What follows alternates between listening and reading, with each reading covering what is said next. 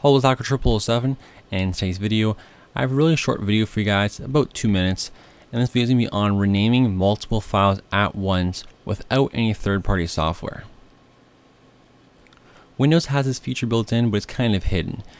So I'm going to do a couple different things. So the first one's going to be renaming a couple different files. So here we go, we have 3 JPEG files. I'll use the control button to highlight them all, right click on the very first one that you clicked, and click rename, and just type in a name.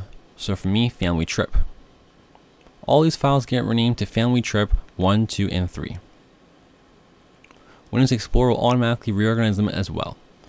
So it's the same with any type of file. So highlight all the ones you want, right click the very first one, and click rename. Then type in a designated name, and it will automatically switch the rest of them as well. This also works on different file extensions. It works very well. So let's say you want to switch the file extension.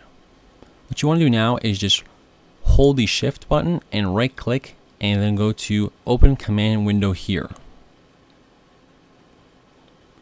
Then what you want to do is simply just type in this code, REN space asterisk, and then the format you want to switch from.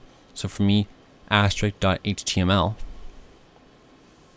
then space asterisk dot text file. This will switch all my HTML files to text.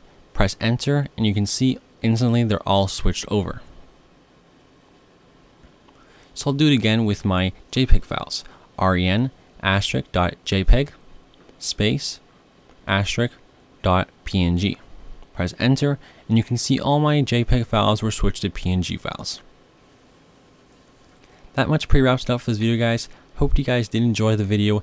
If you did, leave a like. If any questions, comments, or concerns, leave them below as well. This is a short video, but I thought it was pretty cool to show you guys. Anyway, see you in the next video. This is Dr. 007, and I'm signing off.